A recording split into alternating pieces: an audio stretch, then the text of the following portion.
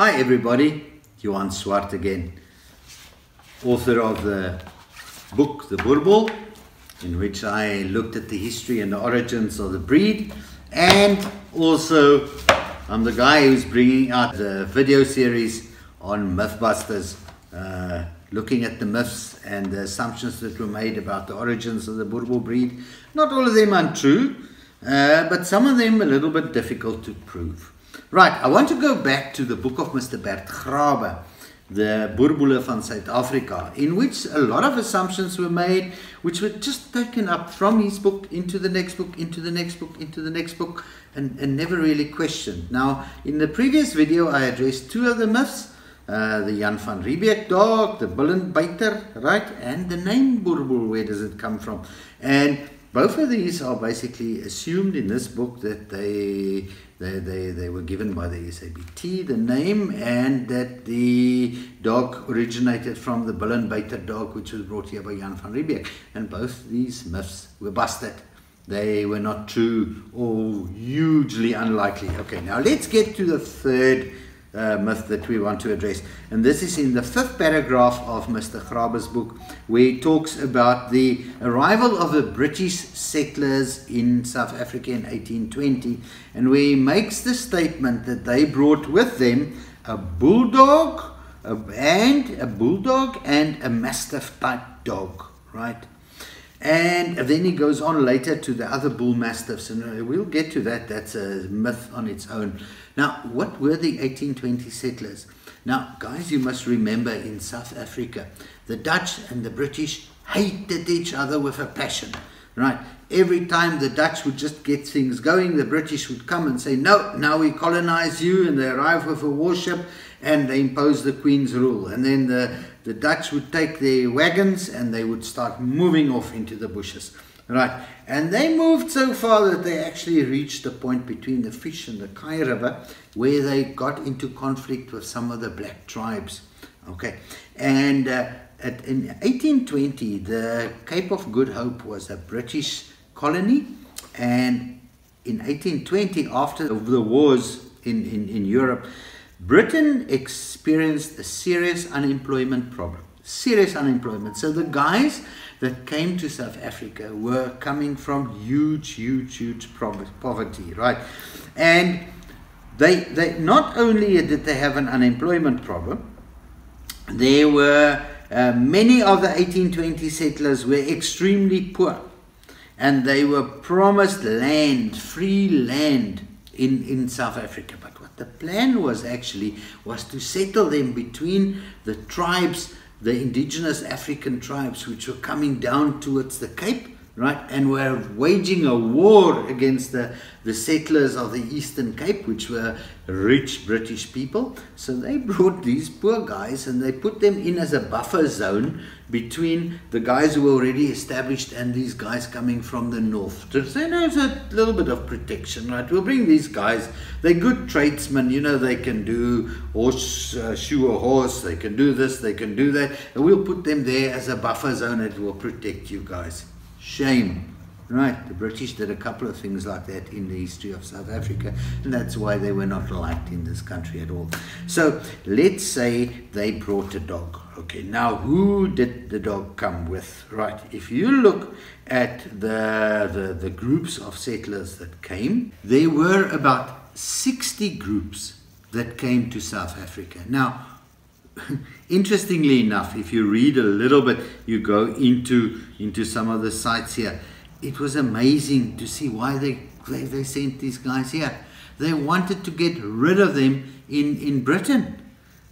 These poor guys, the country suffered a burden of enormous national debt, drastic changes in industry, the distress of a famine, disabled and jobless soldiers, the collapse of markets created by war, general disillusionment on the part of the war's aftermath, and then the failure of the American cotton crop, which brought unemployment and economic distress.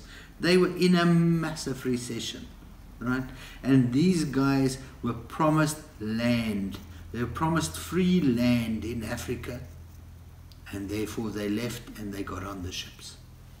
First of all, the biggest surprise was when they arrived, the rich guys were given big pieces of land far away from them where there was no trouble and no war, right? And these poor guys who arrived here were given 100 hectares of bare, unprepared land with no homes on, no irrigation, no implements really, or plowed lands. That's what they were given. I feel sorry for these guys, but okay. So, they lacked all agricultural experience. Many of the settlers were artisans with no interest in rural life. They suffered problems such as drought, rust conditions that affected crops, and a lack of transport. Many of them left the eastern border very quickly in search for better life in towns such as Port Elizabeth, Grahamstown, and East London. So, the border area was not really settled. And what happened to the dogs? Nobody knows. And if the dogs were really imported and really brought in, we still don't know. What I did is I searched Google and I went through all the lists of the parties that arrived. And yes, some of them brought livestock. They brought cattle, they brought some sheep, but mostly they brought implements and they brought the tools of their trades, right? So if they arrived, they were there. But does that give, if it was 1820, does that give rise to, for instance, dogs that existed in the Cape around about 1900? And those pictures you guys will see in my book very clearly, that were clearly Boerboels. And the corpse of a dog, or a live dog that was taken back by, it was a live dog, a mounted infantry of the 2nd Battalion of the Royal Irish Rifles, when they attacked a farmhouse in 1900. They saw a little dog there, and one of the guys took this dog and raised it as his pet. And this dog was called a Boerboel, and the dog was named Billy Botha, because it was a farm of the Bothas that was burned down with the scorched earth policy that the British followed. And the body of that dog is still in a museum in the UK, and that is DNA that dates back to 1902. So, if that dog really descended from dogs, oh yeah, by the way, Billy Botha came from the northern Transvaal, which is a hell of a far from where these 1820 settlers were settled. But let's assume maybe some dogs were brought in.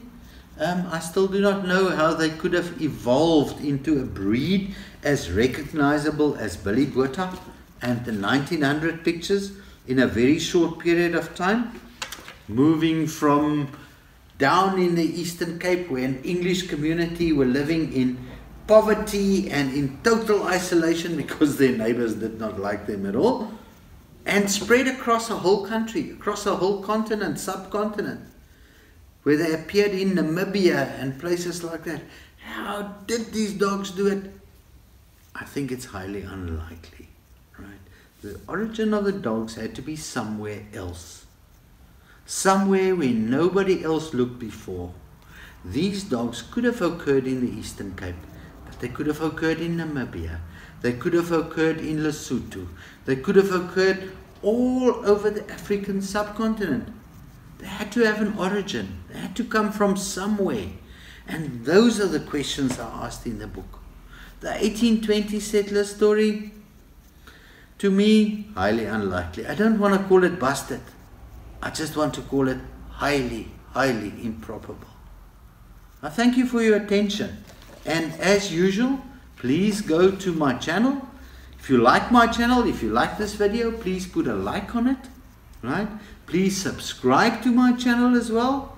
And if you are interested in my book, you can order it by sending an email to boerboelboek@gmail.com, and I will reply personally to you. The books are in print at the moment. This current edition is selling out incredibly fast. But maybe you're still lucky, right? Maybe you can still get you one, or you'll have to wait for the next print.